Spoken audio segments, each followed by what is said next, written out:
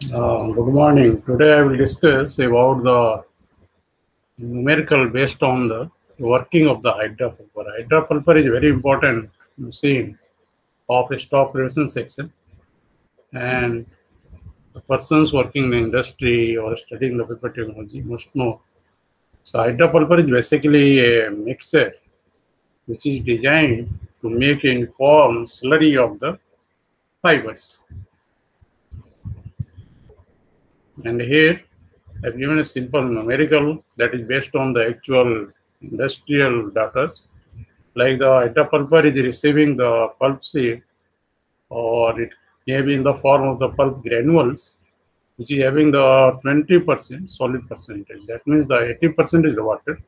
So generally after manufacturing of the pulp, it is stored in the semi-dried form. So dryness will be in between 15 to 20%. And then depending on the utilization of different paper machines, it is sent to the stock preparation section of different paper machine, and the first equipment that will be receiving the pulp will be Hydra-Pulper. So it will be taking the pulp at the medium consistency.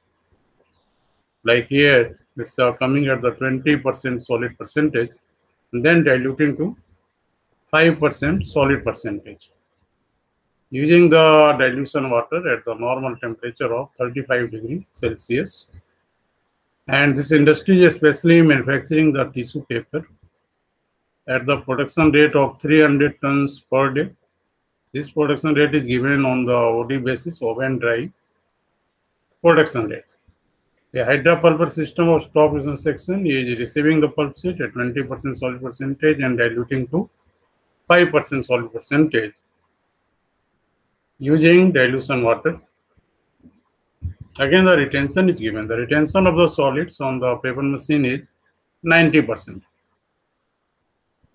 Then calculate the amount of water required and the amount of pulp sheet added in the pulper on daily basis.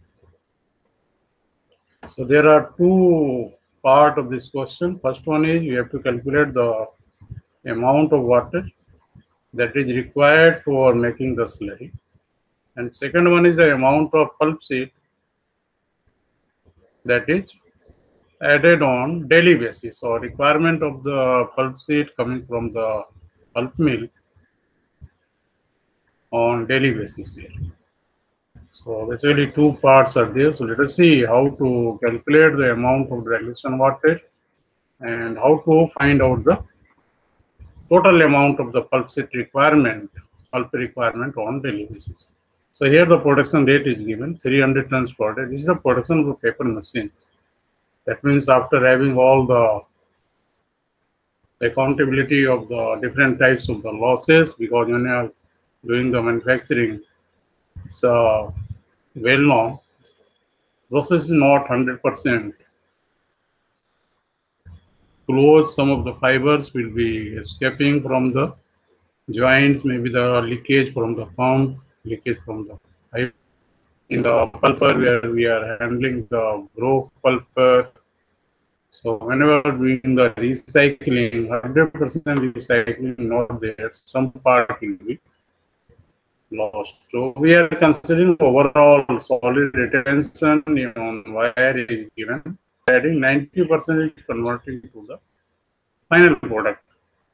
So basically we have to find out the higher pulp solid as the raw material, the 300 final production. So certainly the input pulp will be higher. So the amount of pulp in oven dry basis required for paper making will be 100 divided by 90 multiplied by 300.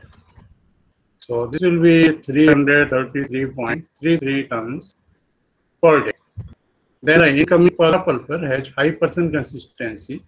So the total amount of pulp outgoing from Hydra-Pulper will be 100 divided by 5 multiplied by 333.33.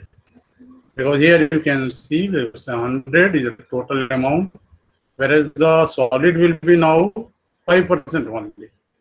The same mass is diluted by water, so now the solid is only 5 and total will be 100. So we are calculating the total mass, total amount of the slurry. So, and this will be equal to 6,666.6 tons per day. Now we can calculate the amount of water that's being added in the Hydra-Pulper. That will be C minus B. This is the total after dilution. This is the total before dilution. So if you take the difference, it will give the amount of the dilution water. So this is the, it will be coming 4,999.95 tons per day. That means nearly 5,000 metric cube or cubic meter water will be required. 5,000 cubic meter water will be required for dilution in the Hydra-Pulper. And that's why the paper industry is considered to be a highly water intensive or water consuming industry. The amount of the pulp added per day in pulper will be 333.33 tons per day. This is directly coming from the A. You already calculated the amount of total solid, and this will be basically based on the production rate and the retention percentage. Like here, we have calculated retention is 90%, so 100 by 90 multiplied by production rate 300.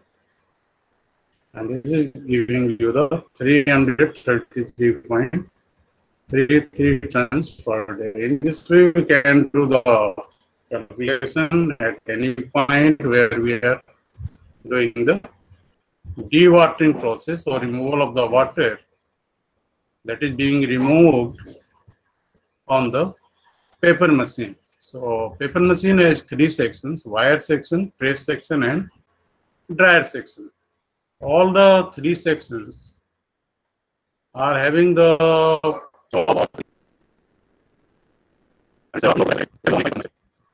that means in every 100 kg of the paper, only 5 kg will be the water and 95 kg will be the solid air.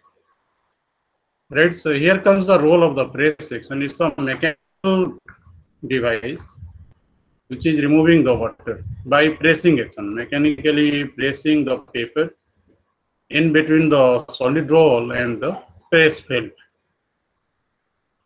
And the press felt basically it's doing the 2 jobs. One is it's supporting the paper when it's moving through the press section, and second one is it is absorbing the water from the paper. Otherwise, it will develop the hydraulic pressure or back pressure will be developed and it will burst the paper. And that's why you will find sometimes in industry when we are having the poor quality of the press felt or dirty press felts which are not cleaned properly, pores are not open, or if you are not applying the good vacuum, generally we will be having the breaking on the press section. Paper will be breaking from there. And that's mainly because of the back pressure that will be developed. Right? So what we have to do, we have to maintain the good quality of the press felt. Pores should be open. It should be having the good sponge-like quality, or should be soft in nature to absorb the moisture.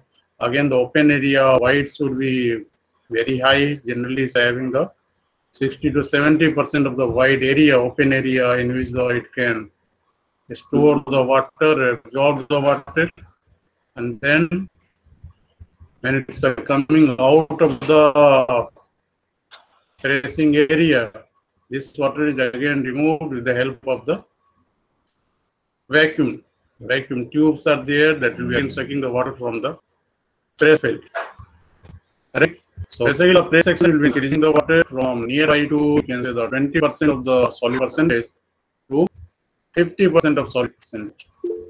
So wire will be increasing the solid percentage from 1% to 20%, then press from 20% to 50%, and then dry will be increasing the solid percentage in paper from 50% to 95%. Once the water is reaching 18 to 20% solid percentage of paper, the removal of water will be very difficult in the wire section, because even very strong vacuum cannot remove the water beyond 20 or 22%. Cost will be very high. So we need another process to apply the mechanical pressing. We apply the press in between the two solid rolls. We pass the press felt and paper there. And due to the high pressure, the water will be shifting from the press to the felt. So basically the water is, it's not totally removed by filtration or any other process. So basically we are just shifting the water from the press area or press paper area to the press felt area. We apply the pressure from top, so water will be moving from the paper to the felt there. And then we are separating the felt and paper, so water will be carried by the felt and paper will be having the higher dryness. That is the mechanism. And the main problem is the crushing of the paper there. You apply the very high load. Normally the engineers try to increase the load in the press section to increase the water removal. But what will be happening? If you increase the load beyond certain limit, then it will be crushing the paper and paper will be breaking from there only. Because in the wet condition, having only 20% solid there, so if we are applying the very high load, it will be crushing it. That's why generally we are doing the pressing in 2 or 3 different presses. First press, second press, third press. Normally at least 2 press will be there in every paper machine, in all the paper industry. And the main reason is we are gradually improving the load with the increase of the solid percentage. So first press having slightly lower pressure, lower load will be applied. In second press, we apply the higher load. Right, so in this way we increase the gradually the solid percentage that will be going up to 45 to 50%. And beyond 50%, generally the removal of water is very difficult in the press section by mechanical